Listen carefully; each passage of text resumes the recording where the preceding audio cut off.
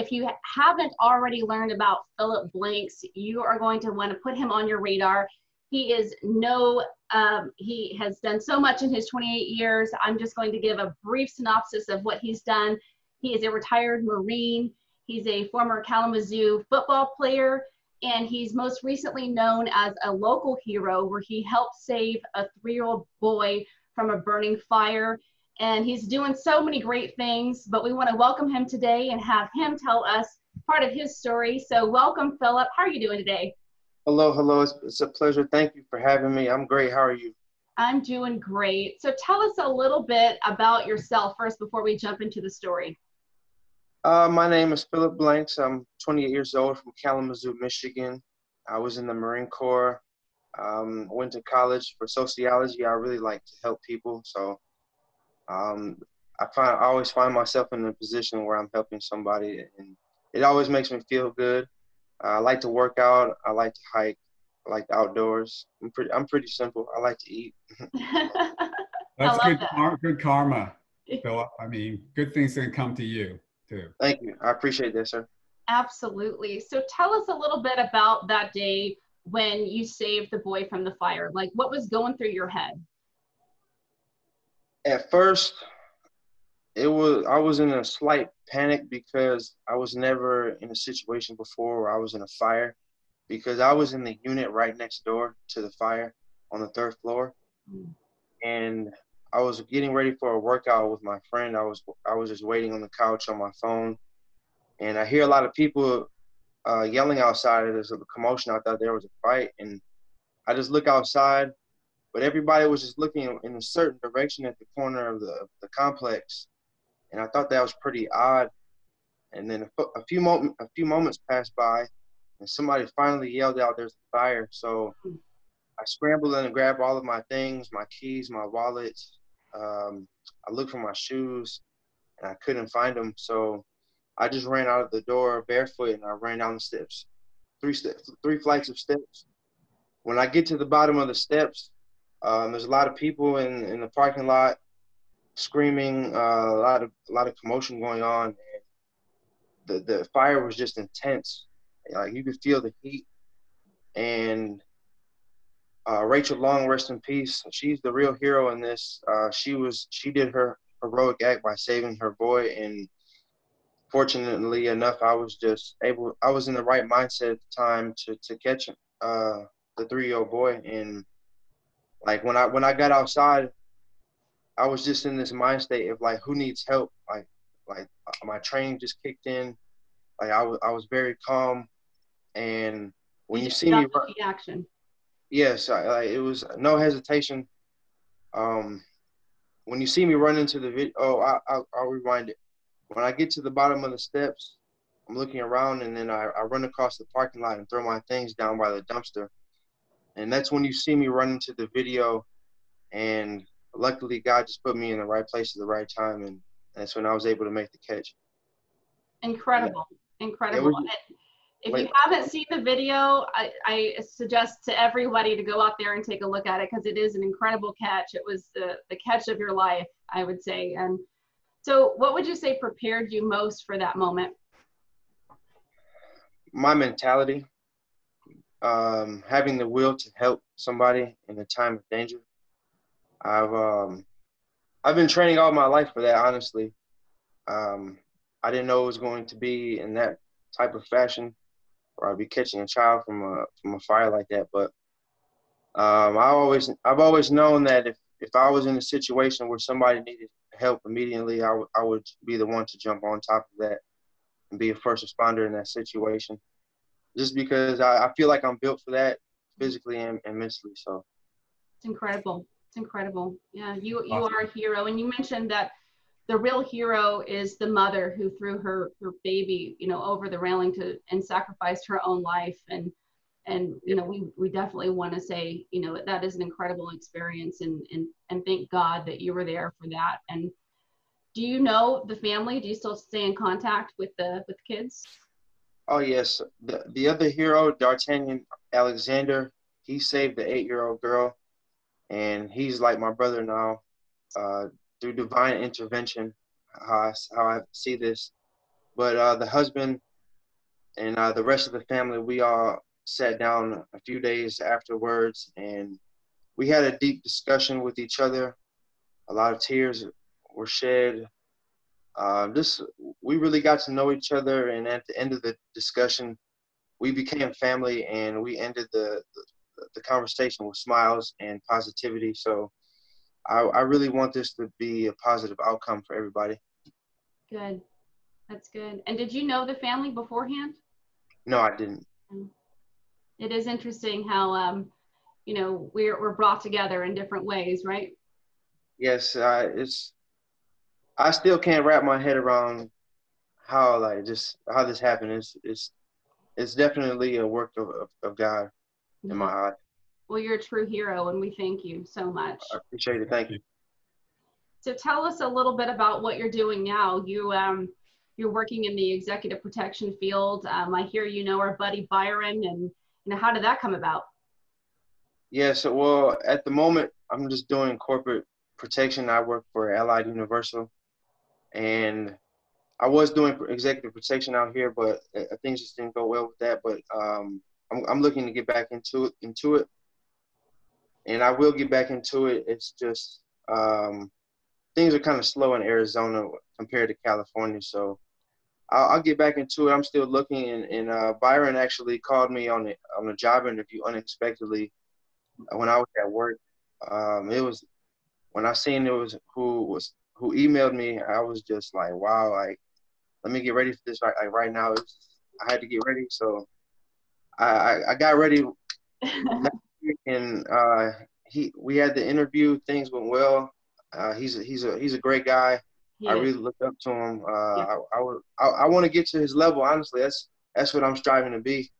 Not to be in competition, but just to work beside him. So I have my dreams and aspirations to help people as well. And I want to strive to be that. So I think you'll get there, Phillip. You got the desire. You got all the you got the skill set. You know.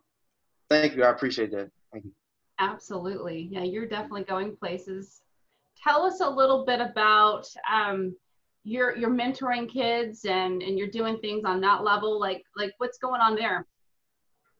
Um, I'm not a part of any organization on a major scale. If I am mentoring a kid, it's just I pull them to the side. If I'm at an event, I try and speak some good knowledge into them. But I am looking to work with kids through football as one project. I'm looking to run a football camp back home with my area high schools.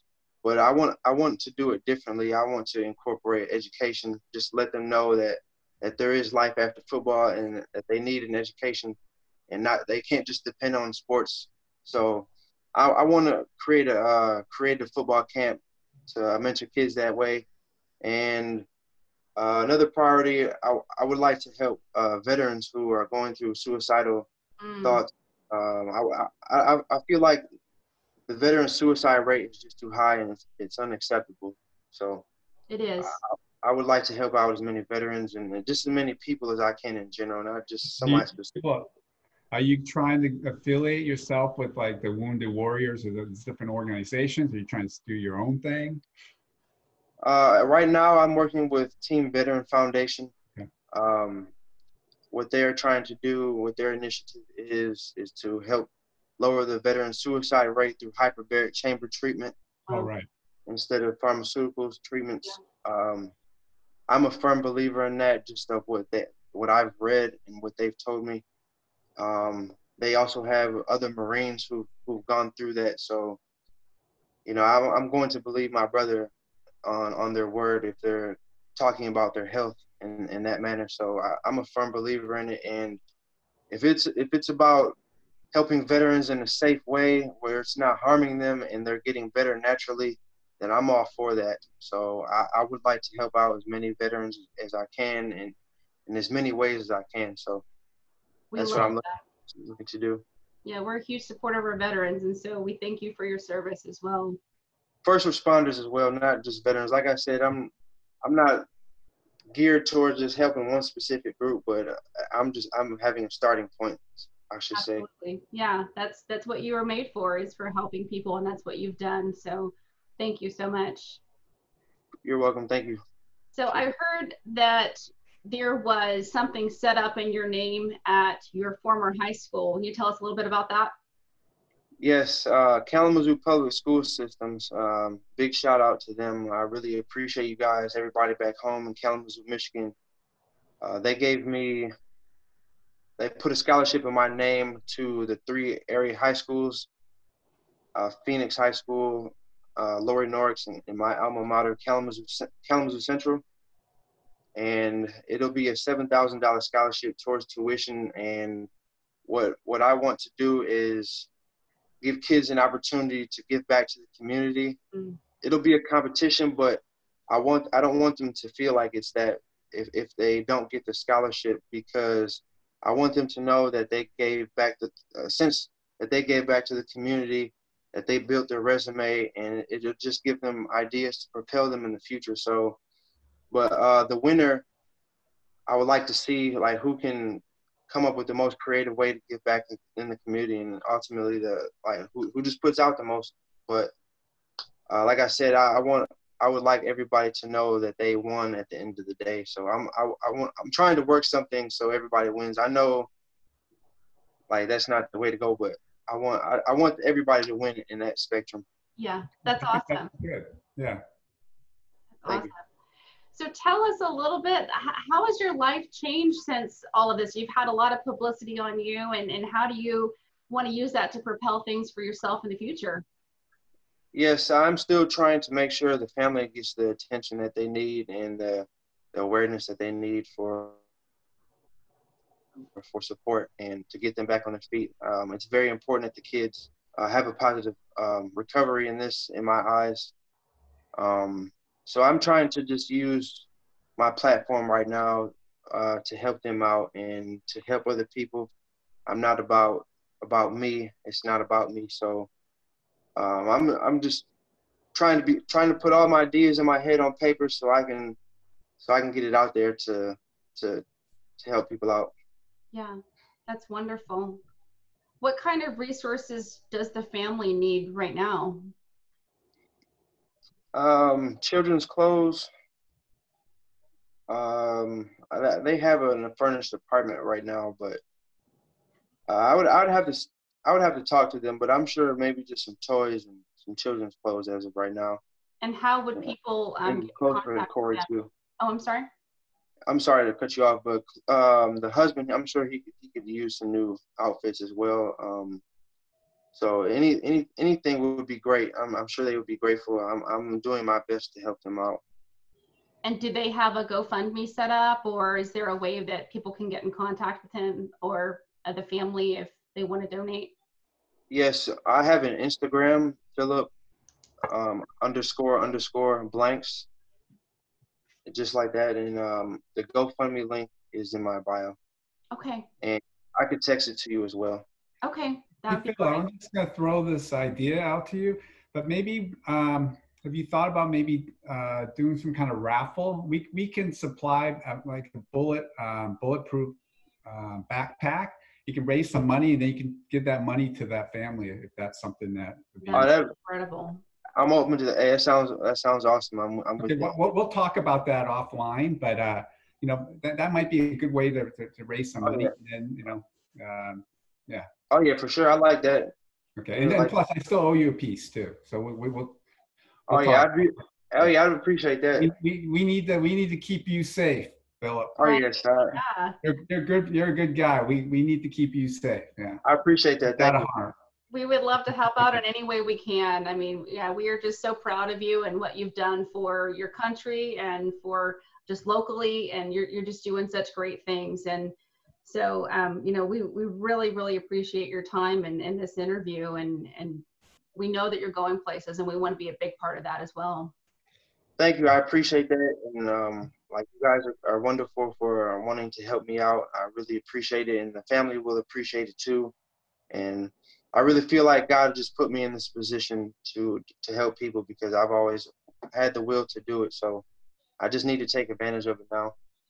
And you are, Phillip. So I'm sure, and we've talked about it before. I mean, there's a reason we all met up. Oh yeah. So we're, you know, let's try to do some good things together. Absolutely. Yes, sir. We can do it. We can do it. Very cool. Absolutely. Look Mike, do forward you to have it. any questions? No, I just want, this year has been very trying, very hard for people, and there's been a lot of negativity. So it's just nice to actually have a feel good story. And Phillip, thank you for for your heroic act, and just it's in your nature. You're altruistic. You like to help people, but it's just a feel good story. People need to have things that they can feel good about. So I Right. appreciate you coming on and sharing your experiences, and we look forward to a lot of good things from you, Phillip.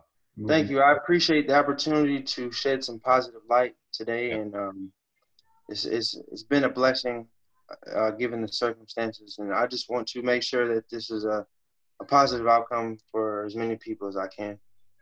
I think you're well on your way. You're doing the right things, Phillip. So keep up the good work.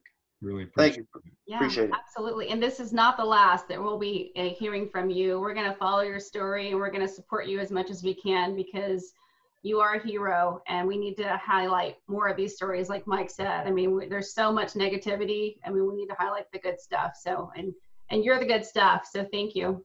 Thank you. I appreciate that. Thank you.